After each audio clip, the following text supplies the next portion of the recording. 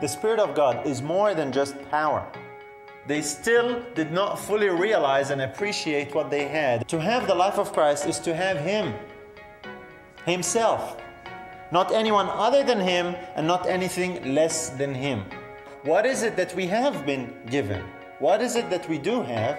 Then we can actually look for the experience that is associated with it. You don't know what you have until you actually experience it.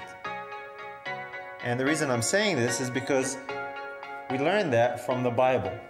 How many are glorified? Are you glorified?